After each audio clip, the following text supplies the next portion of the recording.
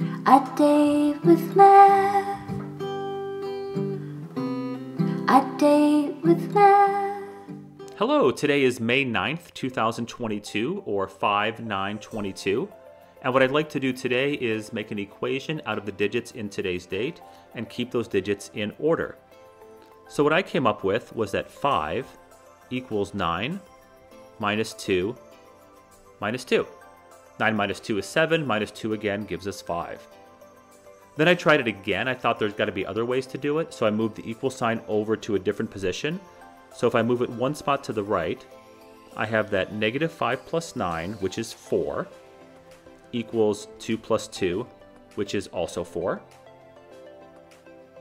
And then lastly, I wanted to put the equal sign in the final position.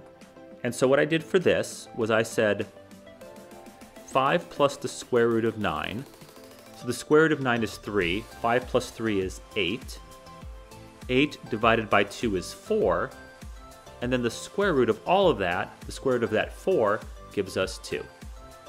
So that's what I did for today's date. And I know there's lots of other ways to do it. And if you found other ways you'd like to share, please go ahead and do so in the comments. That would be awesome.